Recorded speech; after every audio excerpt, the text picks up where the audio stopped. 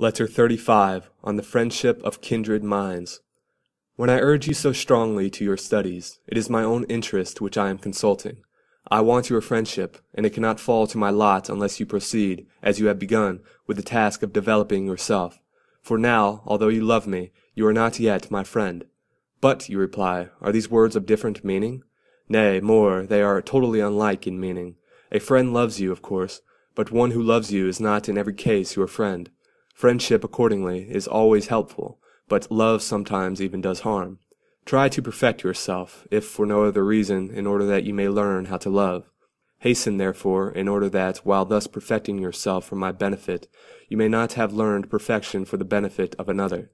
To be sure, I am already deriving some profit by imagining that we two shall be of one mind, and that whatever portion of my strength is yielded to age will return to me from your strength, although there is not so very much difference in our ages. But yet I wish to rejoice in the accomplished fact.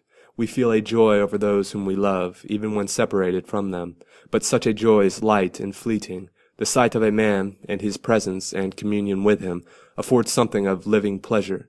This is true, at any rate, if one not only sees the man one desires, but the sort of man one desires. Give yourself to me, therefore, as a gift of great price, and that you may strive the more, reflect that you yourself are mortal, and that I am old. Hasten to find me, but hasten to find yourself first. Make progress, and, before all else, endeavour to be consistent with yourself. And when you would find out whether you have accomplished anything, consider whether you desire the same things today that you desired yesterday. A shifting of the will indicates that the mind is at sea, heading in various directions, according to the course of the wind. But that which is settled and solid does not wander from its place. This is the blessed lot of the completely wise man, and also, to a certain extent, of him who is progressing and has made some headway. Now what is the difference between these two classes of men?